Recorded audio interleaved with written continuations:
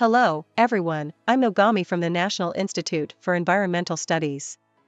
Recently, the microplastics problem has become a major topic. What kind of studies are being conducted at the National Institute for Environmental Studies? I'm Tanaka from the National Institute for Environmental Studies. Recently, the microplastics problem is attracting considerable attention, and researchers around the world are conducting active studies. Today, I would like to introduce our study cases on microplastics. Yes, please. To start with, what is the definition of microplastics? I know it means small plastics, but I cannot tell exactly what they are. Generally, plastic particles of 5 mm or smaller are called microplastics. When particles smaller than 5 mm are compared side by side, they look like this. There are various sizes of microplastics, including those around 1 mm like Daphnia and those around 1 micrometer like a bacterium. In particular, plastics smaller than 1 micrometer are called nanoplastics. So, their name changes when their size becomes smaller. Are there any features? Yes, when plastics become very small particles like nanoplastics, problems different from microplastics occur. I will explain this later in detail. There are also other classifications of microplastics.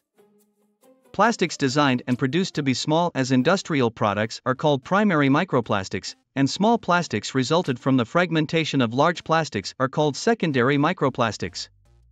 For example, it is said that some face washes and toothpastes contain primary microplastics.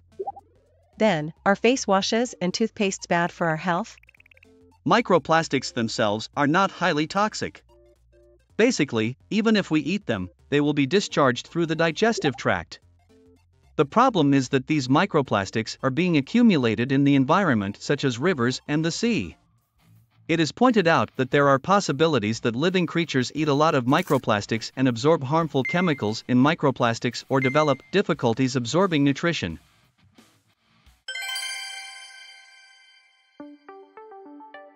You have said the amount of discharged microplastics is increasing.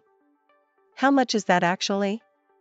In some regions, it is said that there are more than 100,000 microplastic particles per square kilometer. The amount of discharged plastic wastes is said to be large, especially in Asian countries. However, accurate amounts of discharges have not yet been clarified.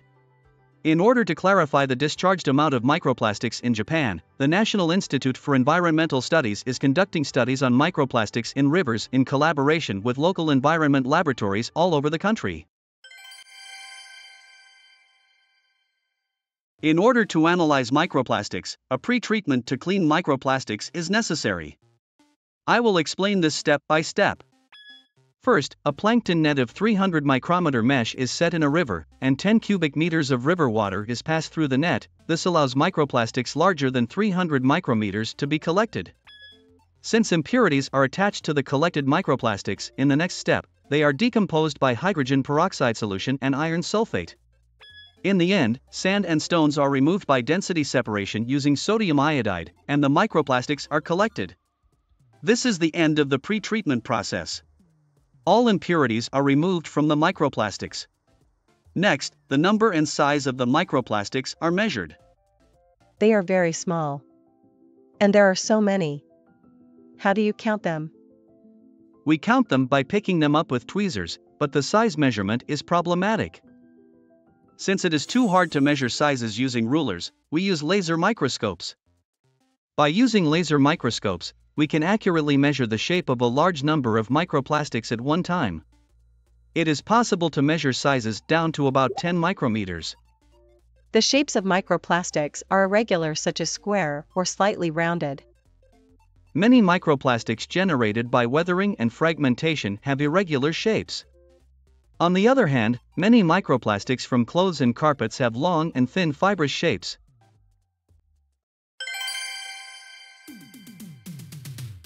Thanks to laser microscopes, we now know the shapes of microplastics, but this is not enough. Also, we need to clarify the type of plastics. For example, this is a container from a 100 yen shop.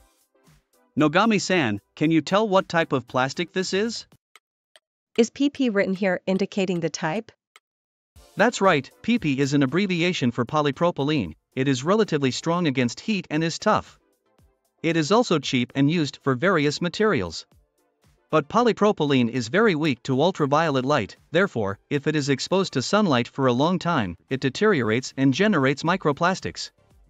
On the other hand, there are plastics that have resistance to ultraviolet light compared to polypropylene, so even if the plastic size is the same, the speed of deterioration varies with the type of plastics. I see.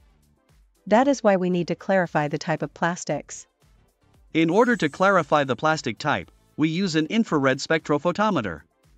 By setting microplastics in the device, we can ascertain the plastic type quickly. This is the result of analysis. Can you tell the plastic type from this bumpy shape of line? Yes. This line is called the spectrum, and the shape of the spectrum varies by plastic type. When we compare the microplastic spectrum obtained here with the spectra of various plastics measured in advance, the spectrum matches that of low-density polyethylene. By this method, we can conclude that this microplastic is low-density polyethylene. This is the end of the explanation on microplastics analysis. It was quite complicated. But the analytic method I have just explained has a weak point. This method cannot be applied to nanoplastics, which are smaller plastics. Nanoplastics were mentioned in the explanation earlier. They are plastics smaller than 1 micrometer. Yes, microplastics are known to be fragmented into small pieces by deterioration and become nanoplastics. It is considered that when they become nanoplastics, their adverse effects on living creatures become even stronger. Is there a possibility that nanoplastics are more likely to be taken into the body because they are smaller? Absolutely.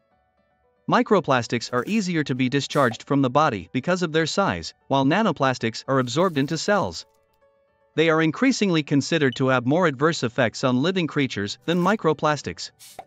That is very serious, but come to think of it, we don't see such topics on TV very much. Actually, nanoplastics are not studied very well in the world. This is because there is no standard, which is necessary for analysis.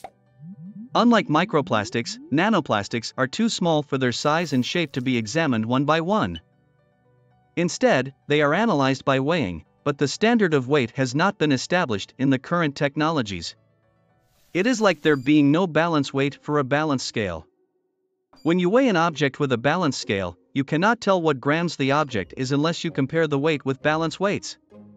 Therefore, we are conducting studies to make balance weights, which are called standard materials.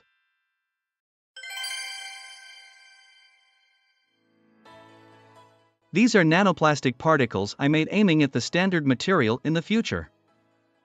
I won't explain how to make them here, but I have succeeded to make nanoparticles with 6 kinds of plastic. They have a beautiful spherical shape. Will nanoplastic analysis become possible with these? Still, there are issues such as a large-scale production method for particles, but I think eventually they will make a large contribution to nanoplastics analysis. Detailed results have been published as research papers, so I would be happy if you took a look at them too. They are freshly obtained research results. So, they are the latest research results. I believe that more new results are coming in the future. I'm looking forward to seeing them. Thank you very much for your time today.